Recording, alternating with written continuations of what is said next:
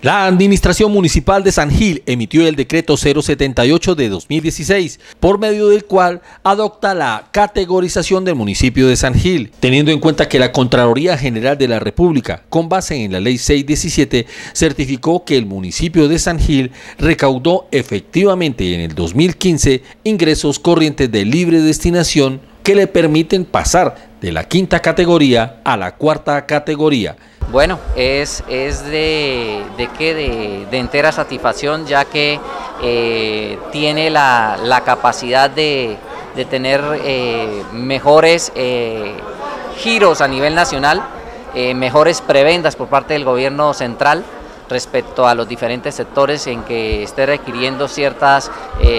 ayudas o necesidades. El decreto municipal número 100-12-078 de 2016, por el cual se adopta la categorización del municipio de San Gil Santander para la vigencia 2017. El alcalde municipal de San Gil Santander, en uso de sus atribuciones legales y constitucionales, en especial las conferidas por el parágrafo 5 del artículo 2 de la Ley 617 de 2000, según Resolución Orgánica 6.224 de 2100 y Ley 1551 de 2012, artículo 6. Dicen: considerando que la Contraloría General de la República, en cumplimiento de lo establecido en el artículo 2 de la Ley 617 de 2000, certificó que el municipio de San Gil recaudó efectivamente durante la vigencia de 2015 ingresos corrientes y de libre destinación por la suma de 17.402.30 millones de pesos, y que los gastos de funcionamiento representan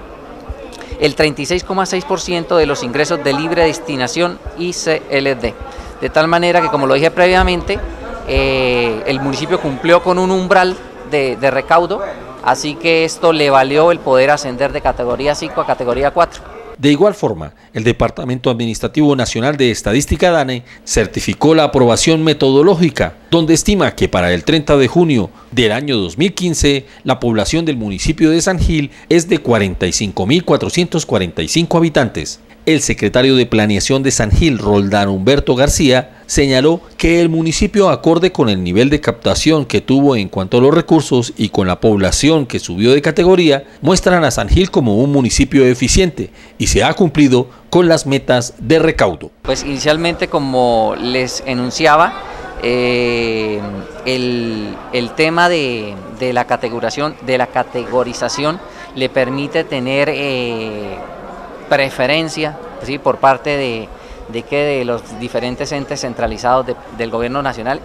y departamental, ¿sí?, en temas de recursos de regalías. Ya San Gil, les voy a poner un ejemplo, recibía 100 pesos, ahora le van a dar 150 pesos. Sí, es uno de los tantos ejemplos en que les podría como hacer una analogía para que se hagan una idea de lo que significa el ascenso de la categoría.